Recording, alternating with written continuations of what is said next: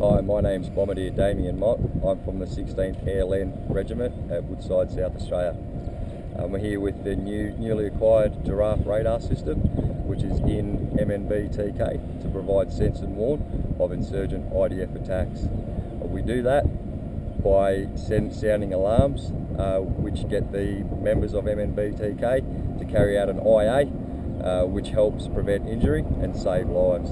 In the most recent IDF attack, the guys that were closest to the impact of the rocket actually thanked us. They heard the rocket go over their heads and land not too far from their compound. As a result of the warning, and as a result of them carrying out their IAs correctly, there was no injury sustained. So you're pretty happy chappy in your job here? Absolutely. Excellent.